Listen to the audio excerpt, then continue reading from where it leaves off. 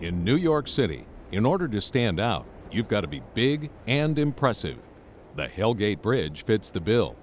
It carries train traffic over the Hellgate section of the East River, known for its strong current.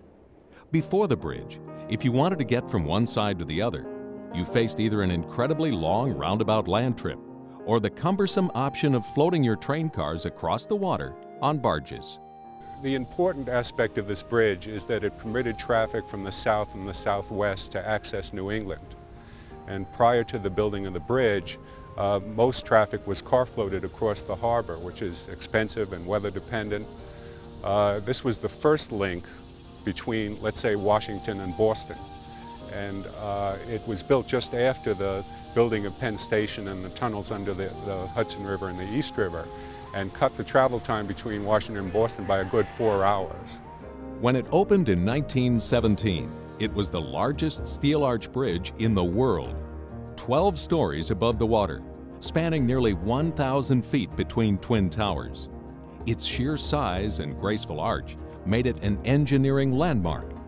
Designed by Gustav Lindenthal, it cemented his reputation as one of the world's premier bridge builders.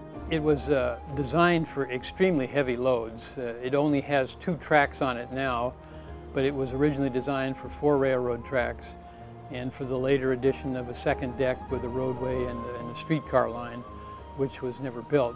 So it's a very, very heavy, enormous bridge. So from an engineering point of view, it's really quite a marvelous piece of work. Some of the pieces of the bridge weighed as much as 250 tons. And the parts that had to be erected in the arch, some of those I think were as much as 180 tons. It had to be, usually they were lifted off of barges in the river and put in place in the bridge.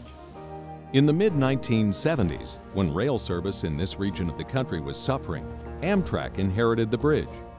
In the 1990s, the dingy dark brown rust color was covered with a vibrant deep red. The granite-faced towers were scrubbed, and the bridge once again started to look like a respectable landmark.